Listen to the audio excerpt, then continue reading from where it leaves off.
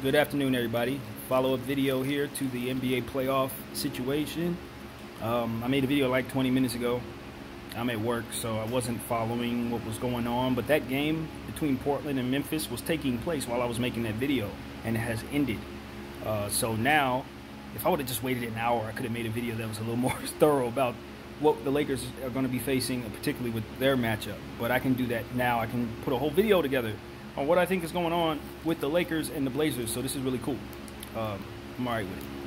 Thank you guys for clicking on my face. My name is BDF44, and here we go. So, Lakers, Blazers. I've already told everybody what I think is going to happen here. I think it's going to be Lakers in 7. That obviously hasn't changed in an hour.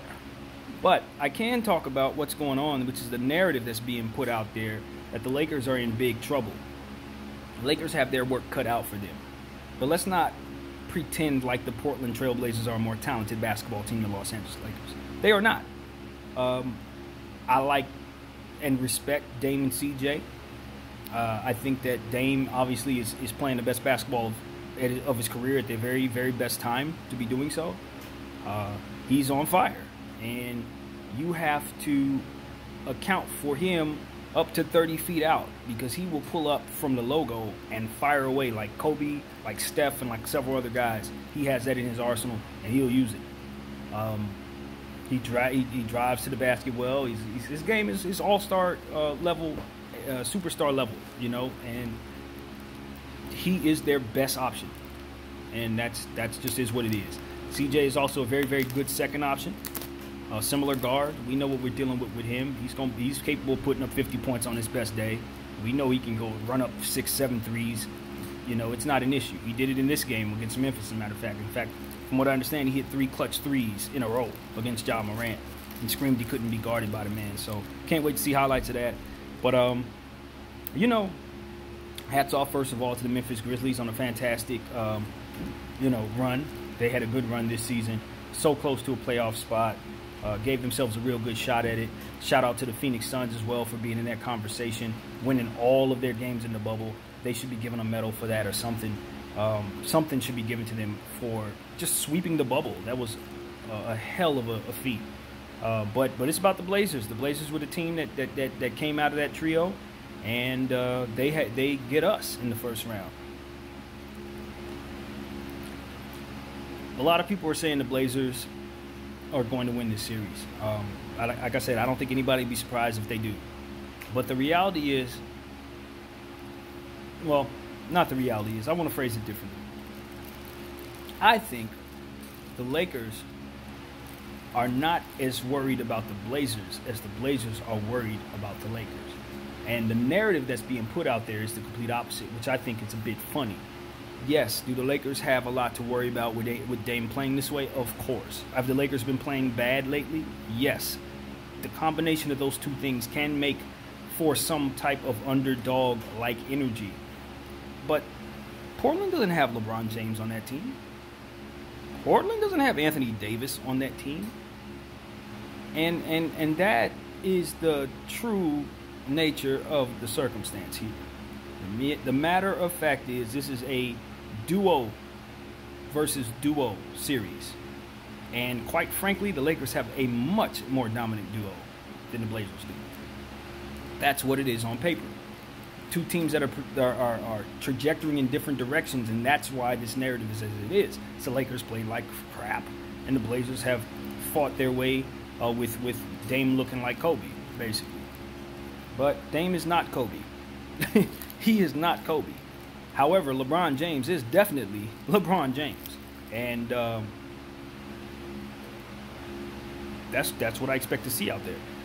Dame, and I said it in the last video, Dame won 2 series on buzzer shots, which I think is one of the greatest things you'll ever see.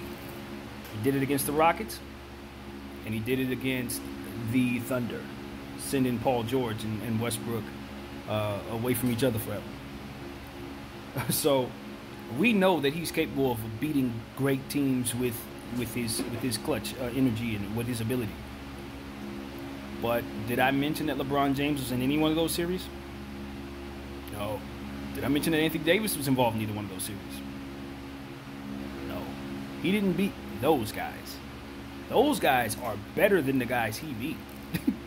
with those shots. Those guys are better than anyone he's ever beat. So what that means is, if Dame Lillard wins this series, it would be the greatest accomplishment in his career thus far. Do you guys understand that? Winning the first round of the bubble series will be Dame's greatest accomplishment yet. And that's not crapping on Dame in any way, shape, or form. That's just simply saying Dame is not on that great of a team. He never has been on a great team.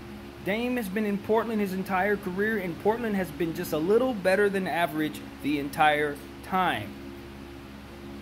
They're a little better than average right now, which is why they're in the 8th spot. People need to chill. People need to seriously chill. Now, like I said, I do think this series is going 7. Wouldn't be surprised if Dame wins it at all, because the Lakers have been sucking lately. That's just not something I can dispute. But the narrative surrounding the series, it definitely needs to be reeled in some. People need to chill out. People need to come back around and recognizing what it is that's actually happening here. The Trailblazers, the 8 team, have run into LeBron and AD in the first round, and because of it, they are going home. Okay? Let me just be the one to tell you guys. They are going home. And the reason why I'm so certain that we're going to win this series, even though I've picked us to win it in 7, is because you get 7 games, or however many games this goes, to plan for that one singular opponent. The Lakers are going to be able to make adjustments, even if they have to go big and put LeBron James at the 2. You know what I mean? Just to, like, match up, put a huge lineup on the floor just to match up with them. If we are forced to do that, we can. That's the difference between what Portland has with their combination of lineups and our lineups. We just have better lineups to try to match up with what they have than they have to match up with what we have. Now, I will acknowledge that Zach Collins is back. That's a big deal. Zach Collins is a center who was drafted early a couple years ago, and he has a lot of upside. Started coming along, showing what he can do in Portland, but has missed a lot of time. He's back now, so that's another big body we got to deal with. Nurkic, sending prayers Nurkic way. I heard that he lost his grandmother to COVID. I don't know how that's going to affect the series, and I won't speculate. Whatever he decides to do, I'll support, and that's the end of that. But that's a big body. If he is available for Portland, you got to deal with him. And, of course, Whiteside. We all know about Whiteside, what time it is with him. So they have centers like we have centers. That's something the Lakers are going to have to be really, really cognizant of. The size difference is not that serious. Talent between those size players is drastic, because AD is far greater than anybody they have.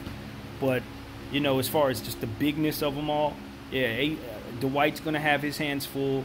JaVale's going to have his hands full. And so is AD. They're going to have to deal with physical bigs, you know, for however many games this goes. And they could create some problems for us. I definitely foresee us having issues with their bigs, particularly rebounding the ball, since we have not been rebounding the ball well at all in the bubble. But just like anything else, man, you got to remember that the Lakers are full of veteran champions. The whole team, even some of the guys on the back of the bench, have won rings with other teams. A guy like Quinn Cook won championships. So what you need to always remember is that the experience of the Los Angeles Lakers is going to come play a factor in this series. Now, what does experience mean when you don't have to travel? Who knows? Nobody's ever been through the bubble. That counts. But I'm talking about the intensity of the type of basketball that we're going to be going up against. Portland has their experience, of course, but nothing like LA. Nothing like these Lakers. So that matters to me. A guy to keep an eye on in Portland, Gary Trent Jr. He's been shooting the ball extremely well. He's another guy that's going to be able to create some problems for the Lakers. We're going to have to keep an eye on that guy. We can't just think it's a CJ and Dame show. They have a third player that can really put up some points and stretch the floor quite a bit. If we don't keep an eye on him, he can beat us himself. Like he can be the reason we lose a game or two if we allow it to happen. It reminds me of Bonzi Wells. We need to keep an eye on that guy. And for the Lakers, the guy that I'm looking at in this series who really needs to impose his will is Anthony Davis. And LeBron James. I think the good thing about this series for the Lakers is both of our stars have favorable matchups. Now, granted, when do they not? When you're talking about these two players. But I think particularly in this series, it's pretty It's pretty substantial. Carmelo Anthony's going to be on the floor down there. You keep an eye on him. Volatile talent, as I like to say. He can outplay his position at any moment because he's simply a Hall of Fame player. Even though he's a little long in the tooth, a little muscle memory, he gets that kickstand going. You don't be surprised to see him get a 30-point game in this series. I wouldn't be.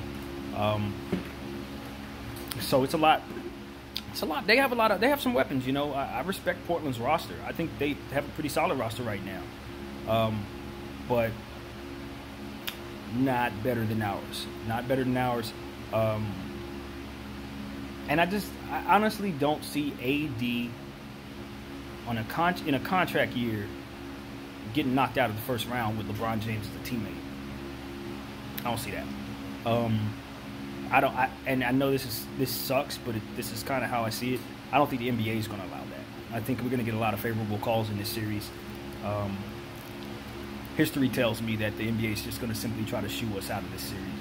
But you never know. Dame is a real nice draw right now. I think an upset in a bubble would be great for TV. I think people would love an upset in this round. So you never know. Maybe the NBA has different plans, but I just don't think that they want AD and LeBron out of the first round, out of the bubble that soon. I just don't think that's good for anybody in the front office of the league. So I would like to think that the NBA is on the up and up, but I've watched this game my whole life. They manipulate stuff sometimes just because they want certain matchups. So I would expect that they want the Lakers to come out of this series. But in the event I'm wrong about that, I still think the X's and O's benefit the Lakers in the end, because as much as I love Dame dropping 60 on our heads, CJ, if he gets hot at the same time Dame does, that's like 115 points right there. Like, those two players are really special. AD and LeBron are just going to be too much, I think. I think it's going to be too much. And that's that, you know. That's that. I think the Lakers are going to go 7 with this team.